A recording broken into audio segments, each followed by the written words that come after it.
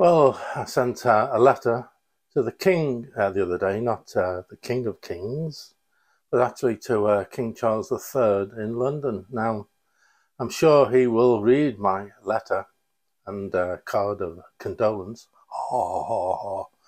but someone will. And perhaps I'll even receive a nice letter or a card back from Buckingham Palace.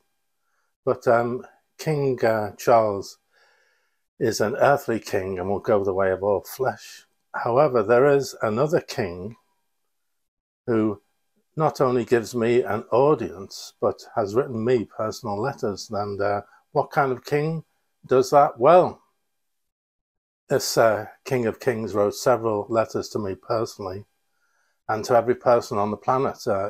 These letters, of course, are the Bible, and most people can read one. They can either buy or borrow one or even read it online these days. My own personal letter, which I like the best, is called the Book of Isaiah. Now, it's not very straightforward up to chapter 40, but from chapter 40 onwards, it suddenly bursts into new life and tells the story of the Jewish people and their relationship with God and the life in the coming kingdom of God. So it's a very important book for the Jewish people. However, Isaiah 53 especially tells of the suffering of the Messiah and his sacrifice. It says, though, that he will be satisfied with his sufferings.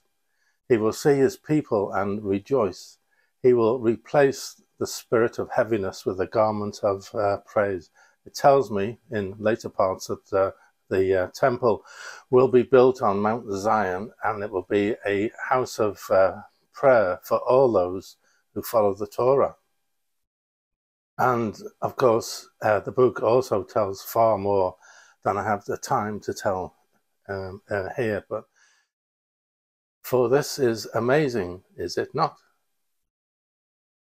The Messiah, who not only made all the things in the universe and the universe itself, not only wrote the books of Moses, that's often called the Torah, but he wrote the rest of the Bible as well, using human hands. Even though he's a far more powerful king than any earthly king, he's always available 24/7. He loves us and shows compassion for us. He leads us on into truth and righteousness. He gave his own life to pay for our wrongdoing. He proved that he was who he said he was by rising from the dead.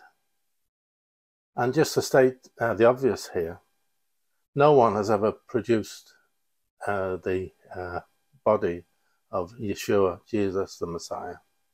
That would end the debate, would it not?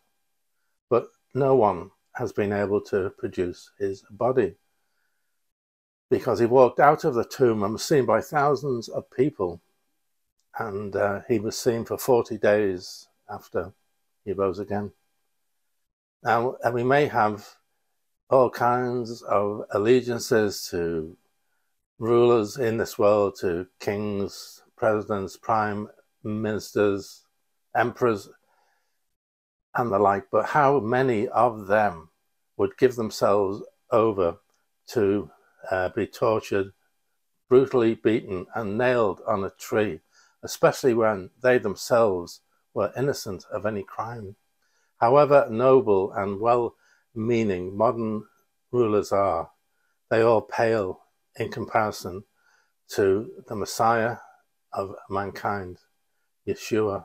Christians call him Jesus, but and we'll only escape all the woes of this world in the next world, and we'll only get a good resurrection into the next world with blessings when we give our lives to the Messiah in this world. So I would urge you to do that straight away.